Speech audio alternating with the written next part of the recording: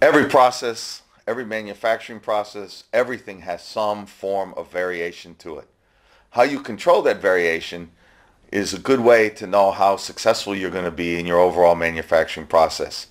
When you're putting parts together, when you're getting parts from other suppliers, outside suppliers that are coming in to put together, when you're working with machinery, everything has some small variation to it.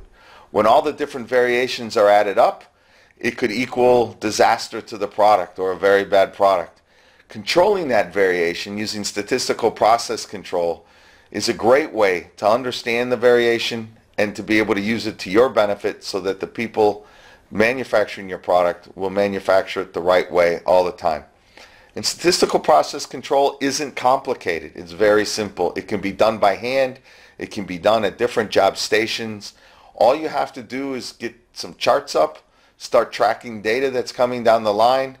Maybe with some process control, use a little bit of math formulas to determine if the process is in control or not. And then as you understand the variation and you see the variation occur, you find ways to reduce the variation. Until you know what that variation is, you can't find ways to reduce it. So just charting alone can help you an awful lot. And again, charting is basically free. A piece of paper, a pencil up at the job station, and every time something comes across and is measured in some way, that dot is put on the chart or that number is written down. Doing this is simple. After a short amount of time, maybe 1 or 2 shifts, you'll start to see variation and you'll start to understand some of the ways that it's affecting you. And once you see the ways it's affecting you, you'll go back into your process and you'll start to work on ways to fix it. Some ways to fix it might just be as simple as updating the SOP and making it harder for the person to make that mistake that causes variation.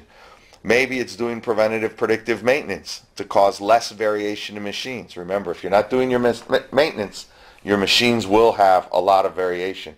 And that variation will cause scrap. And scrap is just money you're throwing out the door.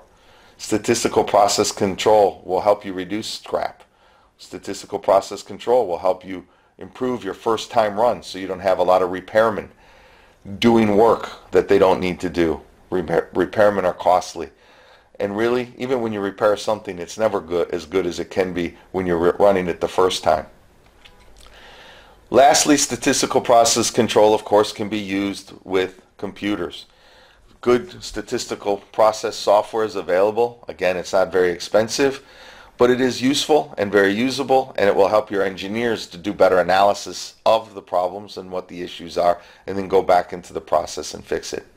I'm a big believer in statistical process control. You'll hear some buzzwords like Six Sigma, CP, CPK, the mean, the spec limits, things like that. Again, very easy to teach, very easy to get in place. It's something that somebody could help you with and you could get in place really within 2-3 days of learning how to use it. It's a real simple process, and then using it can help your company to become much better, manufacture higher quality, lower cost.